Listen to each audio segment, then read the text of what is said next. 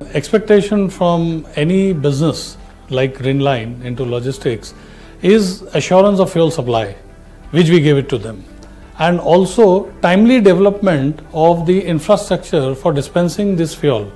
So we planned ourselves in such a way that wherever is the catchment area for Greenline, the business, when they get through, we would be timely available for them for the fuel dispensing, so that the trucks can have seamless operation. Especially when you are on LNG, the infrastructure is limited. We are working like a spider network, growing from a small web to a larger web to cover the whole country. And I hope we will do it jointly along with Greenline.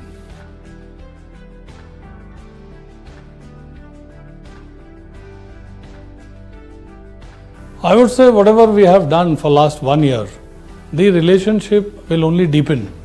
And it is like the egg and the chick story. When there are trucks, when will the fuel station come in? In here, we are partnered with Greenline and we have code interdependence on each other.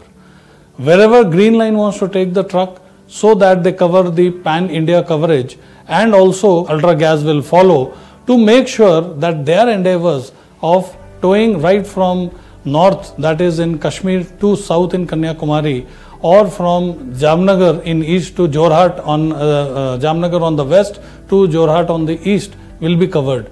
So we would be going along with them all across, trying to develop a national network. Immediately we have 2 stations that are operating. One is in Kanchipuram, Sri Perumbudur. The place is called as Vallam, where Greenline trucks come in and they offtake the gas, and they try to cover their southern operations from there. The second station that is operative under Ultra Gas is at Anand, which is on the Mumbai-Delhi corridor. It's a midpoint which allows them to move the cargoes from northern India to western, and from west to an extent in the south part of the country. The next stations that are coming up is focused around where Greenline is securing business or has already secured the business.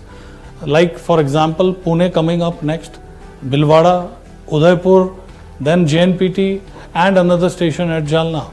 With this, I think we would be making sure that we at least have a network of 25 stations available by end of March, so that Greenline can equally expand its logistic network to all parts of the country.